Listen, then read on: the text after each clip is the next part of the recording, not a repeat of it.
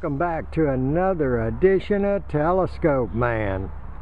Well, I wanted to do a final video on the tower and the ham shack for you and just talk about it a little bit and maybe fill in some gaps that weren't quite explained in the last video. So here we go. Of course, we finalized the tower and put it up. I've got a previous video that shows that, even shows how we dug the hole and positioned the base and all that, so you can check that out on one of the TelescopeMan websites, video sites.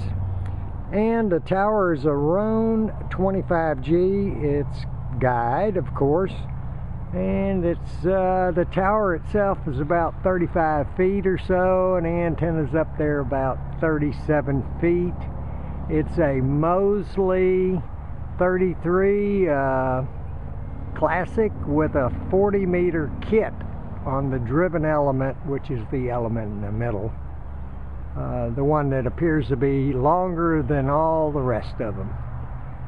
Right now the beam is pointed south, and I gotta say that Murphy struck us a few times during this installation, but after about a week we managed to figure out what was going on. I'm just showing you one of the anchors down there, about 4 feet in the ground. And I bought these anchors at Tractor Supply, believe it or not. Very nice anchors, about 4 feet long. I did take the anchor, which you can just barely see the ring above the grass there, the ring on the anchor. I did take them to a welder and had him weld the eyes of the anchor completely closed. So did that with all three anchors. We thought we were going to have a problem with it clearing the house, the guy wires, but that didn't turn out to be true. But we did have Murphy strike us a few times. I'm going to show you what those problems were, and just maybe that'll help you in the future if you decide. Okay, so here's a little bit closer shot of the base. 3 by 3 by 4 feet deep. Got gravel in the bottom, rebar all through it. You notice the 3 copper ground straps going down to 3 8-foot ground rods, which are all interconnected underground in a loop around this tower base, and they're all interconnected with heavy gauge grounding wire. Eventually I'm going to run a leg. I'm going to come out from this one and run out to here approximately and put another ground rod right here. Then I'm going to make a left-hand turn, and I'm going to go down there. Right on the other side of that gate is the grounding rod for the mains, and I'm going to attach it to the mains. That's the only thing I really have left to do, not very much. And that way the tower itself will be attached to the mains ground for the house by doing that. So that's my final step. Try to do that in the within the next month. I just wanted to show you this little Array Solution grounding box. That was where our first problem was, and we looked at it over a period of 4 or 5 days, and went up there and looked at all the 8 wire connections to the grounding box. Couldn't see anything wrong at all, and discovered after we detached everything that the yellow wire had broken inside of the insulation there, where it comes out into the little small fork mount that you put on the screw. And you couldn't tell. You could jerk on it and everything, nothing happened, but as soon as you unbolted it, the wire fell out.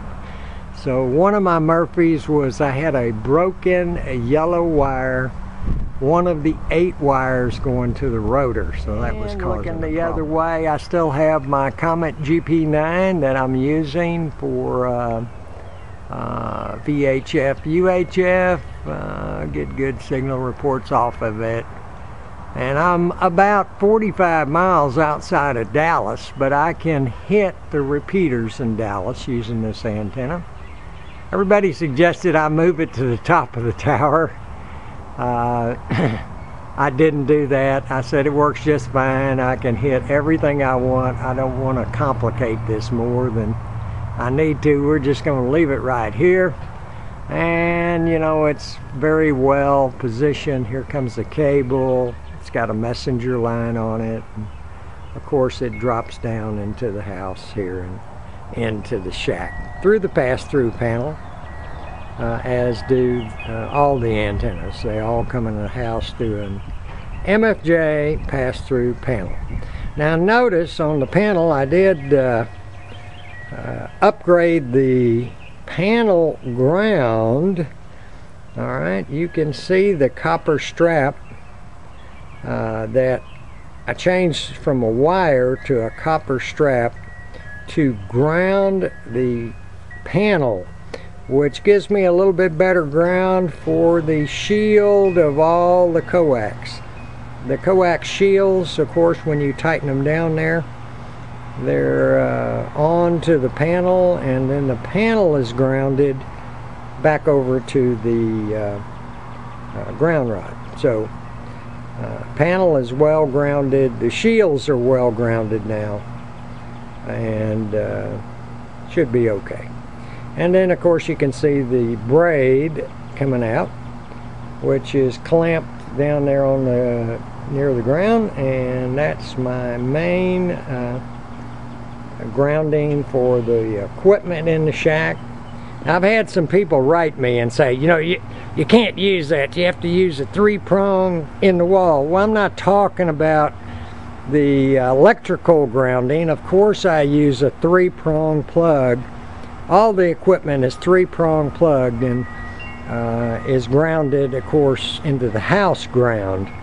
That's an electrical ground. This is RF ground here. Alright, so has nothing to do with the 3-prong plug on the equipment, the electrical equipment inside. Alright, that's all grounded into the house. My house ground is just fine. They wired it correctly, and of course the ground, the 3rd plug on a wire is the ground. So all the equipment is electrically grounded through the fuse panel in the garage. So, and then all that goes outside to that mains ground rod. So the house is properly grounded. No problem there. This is RF ground. Something for the amp to work against, the tuner to work against, keeps RF out, sends it out here. There's no ground loops inside. It's a single point ground inside that comes straight out, about 4 feet long, is all the length of the braid, and it comes right out here. Now, if I ever notice this braid deteriorating, I'm just going to replace it. If it starts looking bad, I'll just replace it. I do have a lot of copper strap left. Next time I replace it, I might use copper strap that I have left over from the roll that I used to do the tower. So one of these days I may change that braid out to copper strap, but that's not going to be any time soon. We're in the shack again, and just give you a quickie on the shack. Let's do a little pan around. You see there's the ALS 600, which is my amp. And I still have the Collins equipment over here, and use that about once a week to check into a Collins net. Kind of neat. Still have the ICOM 7000 and the Flex radio, which you can see right there. which is attached to the computer. Everything seems to be working great. That's an old SB shortwave receiver that I had, and I just like to tune around on it every once in a while. That's that box right here. Let me give you a close-up of that. It's in pretty good shape. It's Holocrafters. SB80, I believe, is the number on it. And I just tune around and play with it. Found it on eBay at a pretty good price and had a fella I know check it all out. And he's got it running top-notch. And some of the other equipment, there's the ICOM 7000, the scanner. There's the new rotor box right there, and that's the second one. That was my other Murphy. The original box had a problem, and even after changing the capacitor in it, it would rotate the test rotor that we had in the shop. Would rotate it okay, but the meter never indicated direction. So that box has been returned to the seller. He's going to swap me out with another box, and then I'll have a backup for this box.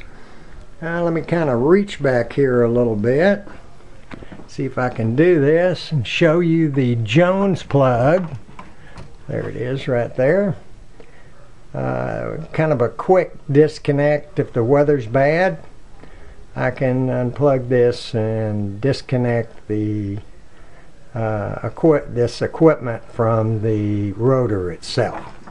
Installed a little Jones plug on there to do that.